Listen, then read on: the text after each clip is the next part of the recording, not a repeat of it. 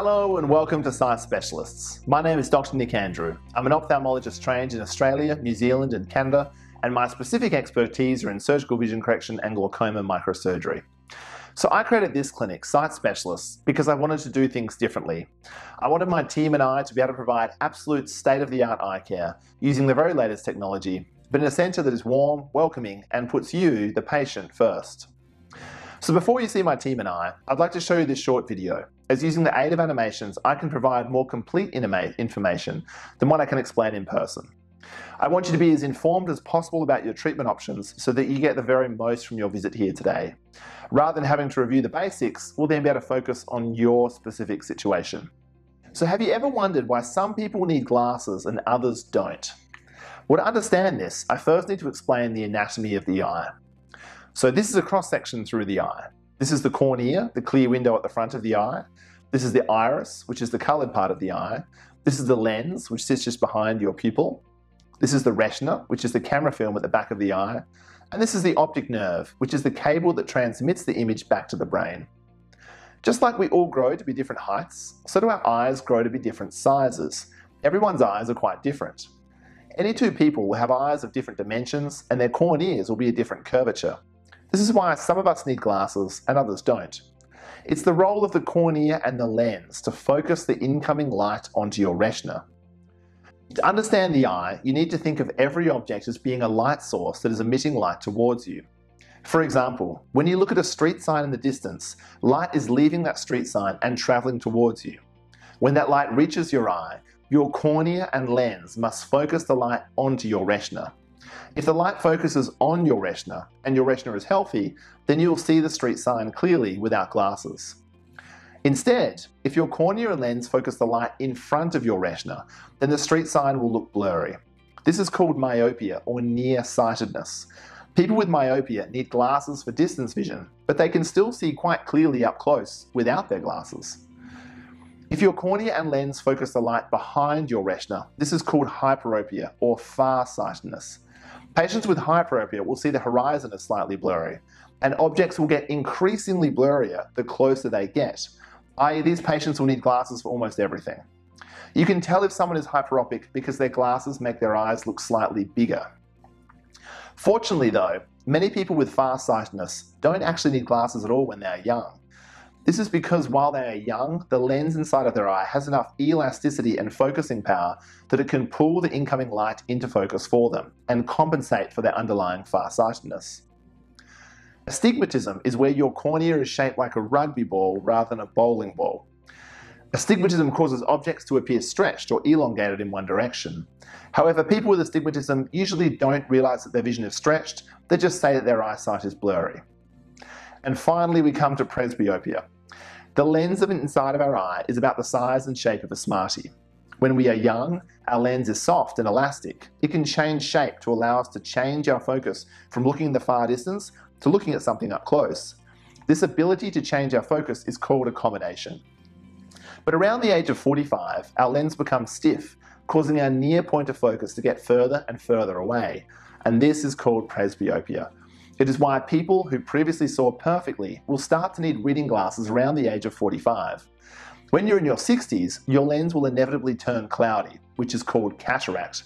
When this happens, not even glasses will give you sharp vision, and you'll need cataract surgery to replace the lens inside of your eye with a clear artificial lens.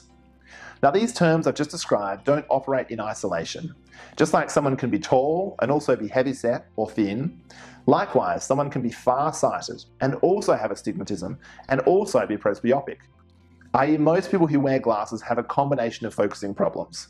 It's my job as an eye specialist to understand the unique problems of your eyesight and customize the best possible solution for you.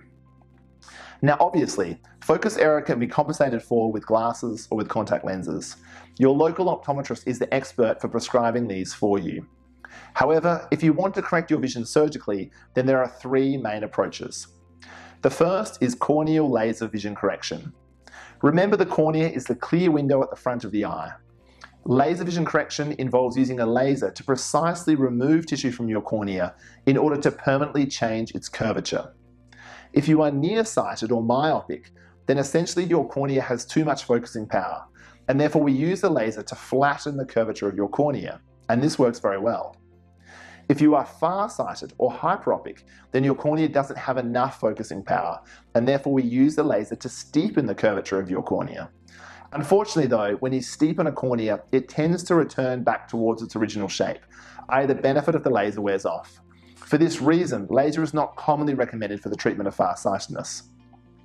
There are three ways to use laser to reshape your cornea. There's surface ablation, or PRK, is where the laser is applied directly to the surface of your cornea. There's LASIK, is where a thin flap of cornea is lifted, laser is applied to the cornea, and the flap is then laid back into position. And there's lenticle extraction, sometimes known as keyhole LASIK, SMILE, or SILK. This involves using a laser to create a thin disc of tissue within the cornea. This is then removed via a keyhole incision. These three techniques differ in terms of their speed of recovery and potential risks, but comparing the advantages and limitations of each technique is simply too much to cover in this video. Corneal laser vision correction is an excellent procedure that is performed on millions of eyes around the world each year. The advantages of laser vision correction are: it is fast, elegant surgery, with each eye taking only a few minutes to treat. It achieves accurate results. It has fast recovery, with most patients seeing well the next day. It has a long track record. And provided that it's performed by an experienced surgeon, laser has an excellent safety profile. As such, even fighter pilots and astronauts are permitted to have laser vision correction these days. Now, the disadvantages of laser vision correction include the following.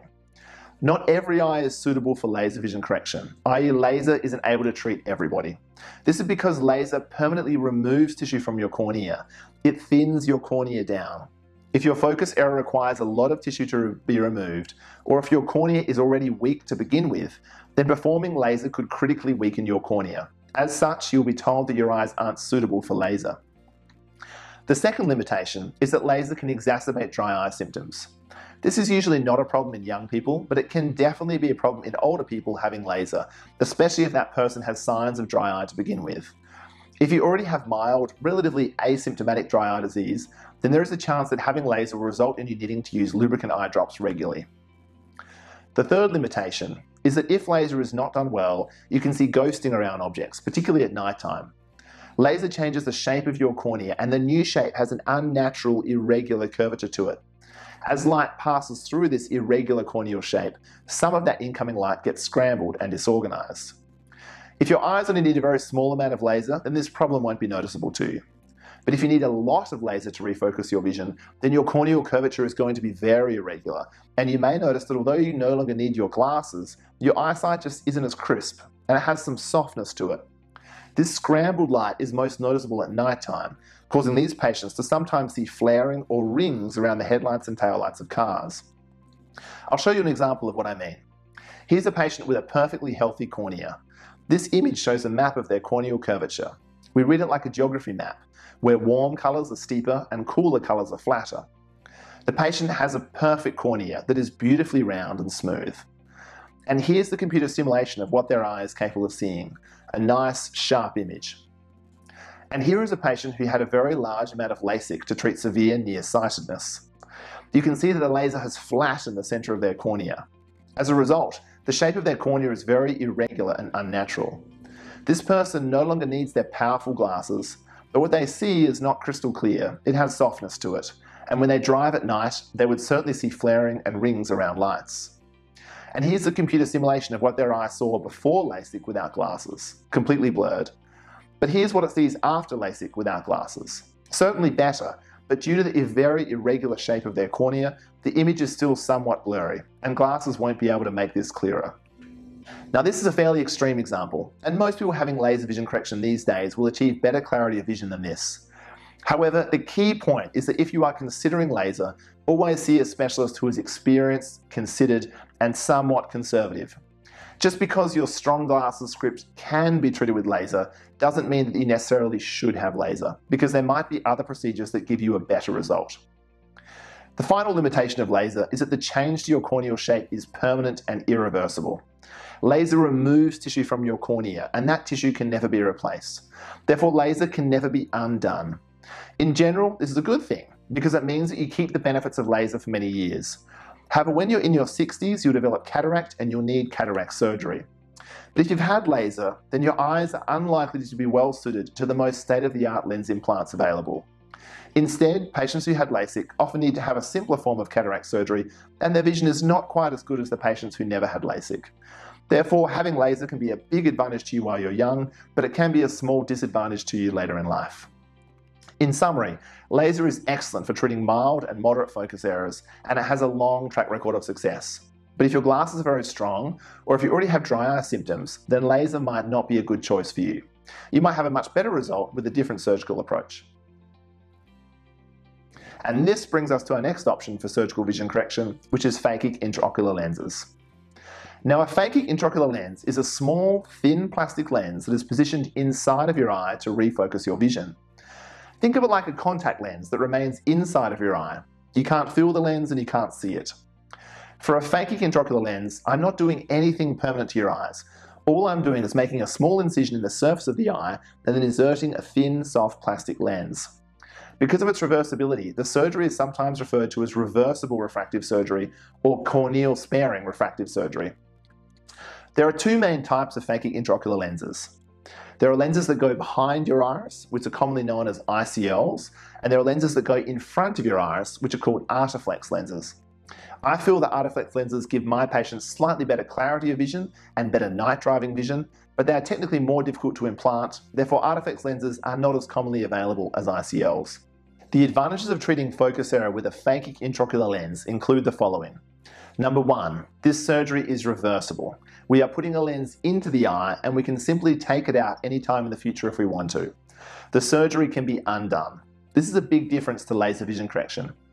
Number two, phakic intraocular lenses do not disrupt the shape of your cornea. Because your natural corneal shape is left undisturbed, this surgery can offer you extremely sharp vision. You also remain suitable for state-of-the-art cataract surgery options in the future. Number three, a phakic intraocular lens can treat a huge range of patients, including patients who are unsuitable for laser vision correction. Number four, phakic intraocular lenses can give you very clear vision for night driving. This advantage is most pronounced in people who have a high focus error or who have large pupils. Number five, phakic intraocular lenses don't exacerbate dry eye. Therefore, this surgery is a good option for people who already suffer from dry eye or who just don't want to risk making their dry eye symptoms any worse. And number six, the operation is usually done with you completely asleep. So rest assured, you would have absolutely no recollection of the surgery whatsoever. So let's now consider the potential limitations of phakic intraocular lenses. So number one, these lenses go inside of your eye. This is intraocular surgery, in contrast to laser, which is just on the surface of your eye. As such, the potential complications are more serious. Fortunately though, the likelihood of anything serious happening is still extremely low. In my clinic, we screen your eyes incredibly rigorously to ensure that you are not at increased risk of problems. The second key limitation is cost. Because phakic intraocular lenses are intraocular surgery performed in a hospital with an anaesthetist, this is much more expensive surgery than laser vision correction. Given that price difference, laser vision correction is generally preferred for patients with low or moderate focus errors, and phakic intraocular lenses are usually done for people who have high focus error, whose eyes are not well suited to laser, who have dry eye, or who just like the idea of having a reversible treatment. And this brings us to our final approach for surgical vision correction, which is called refractive lensectomy, or permanent lens exchange. This is simply doing cataract surgery before you actually develop a cataract, with the goal of dramatically reducing your need to ever use glasses. So I perform this surgery as a walk-in, walk-out procedure in a day surgery. And yes, you are completely asleep. During the surgery, I make a tiny 2mm incision in the outer corner of your eye, I remove your natural lens, and I replace it with a new artificial lens implant that permanently refocuses your eyesight for you. Although I'm comfortable changing the lens over if ever required, lens replacement surgery is generally a once-in-a-lifetime procedure. The key advantages of refractive lensectomy is that it is a permanent correction of your vision. Assuming that you achieve a good result, then you can expect to maintain that clear vision for the rest of your life without ever needing another eye operation, i.e. refractive lensectomy can last you a lifetime. Now, there are two main limitations with refractive lensectomy. The first is that this is intraocular surgery, and therefore, like phakic intraocular lenses, the potential complications are more serious. Fortunately though, those complications are rare and most can be fixed. The key risk with refractive lensectomy is a post-operative retinal detachment.